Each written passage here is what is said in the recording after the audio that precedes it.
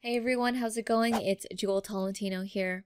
Alright, so in this video, I'm going to show you how to purchase a domain on Godaddy. So I'm here on the Godaddy website and I'm actually on the .ca version, but that's okay. It's pretty much going to be the same if you're on the US version. So you want to make sure to sign into your account. If you don't have an account, create one first. So I'm going to click sign in and you see here, it says new customer. You would create an account. I already have one, so I'm going to click sign in. Okay, once you are signed in, you're going to see some sort of a search bar and it's going to say something like search for a new domain. So I'm actually going to be purchasing 3 domains. So the first one I'm going to type in is essetinomedia. Click search. Alright, so it is available.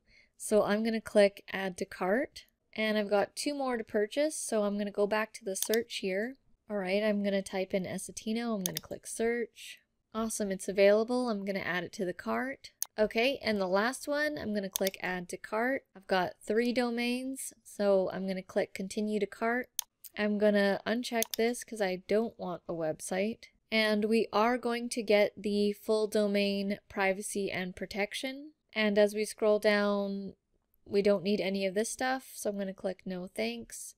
Go back to continue to cart. Alright, so they have it set to 5 years here. I'm going to change this to 1 year. Alright, so I changed everything to 1 year. Managed to get a coupon code on there. I'm going to click I'm ready to pay. I'm going to use PayPal. Alright, so I've connected our PayPal for purchase.